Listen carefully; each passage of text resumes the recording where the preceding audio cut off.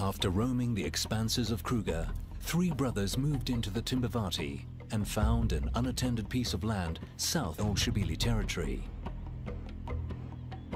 They have not crossed the invisible line into the old lion's turf.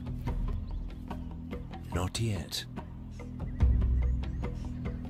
The brothers are 4 years old. They are strong and confident. Every week, they kill a buffalo.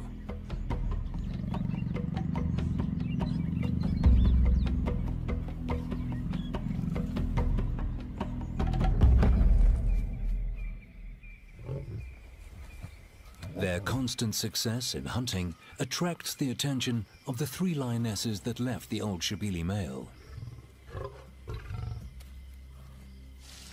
The bravest one tests the brothers. It's a very bold move. It's the brother's kill, and as an outsider, she has no right to it. Submission is key.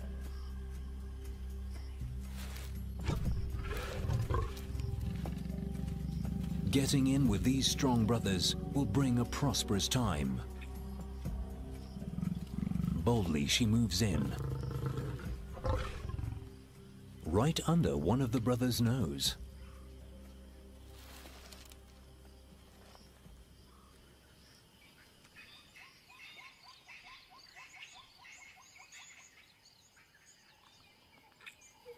By morning, two of the sisters are still feeding.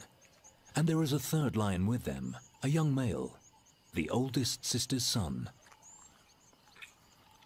His presence at the kill could jeopardize his mother and aunt's future relation with the coalition of males. By being here, he is taking a dangerous chance. The brothers return.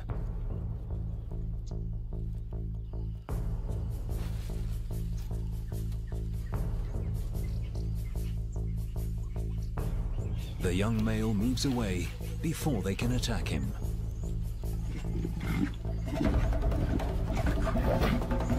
The brothers claim their kill.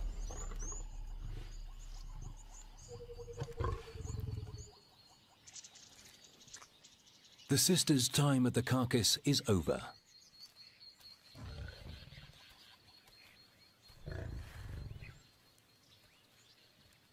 They now settle for some scattered bones, which they take a safe distance away from the brothers.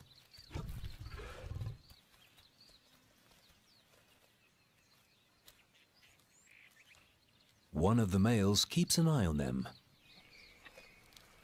The young male hasn't moved far, but long term, if he stays, he will be killed because he is a male intruder on the brothers' land.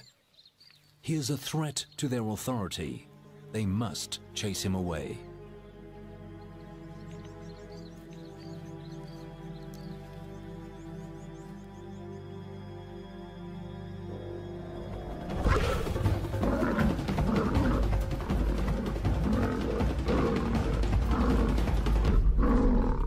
The brother stops the chase. This time, he is lucky to get away with just a bloody scratch. The young male knows his time here is coming to an end.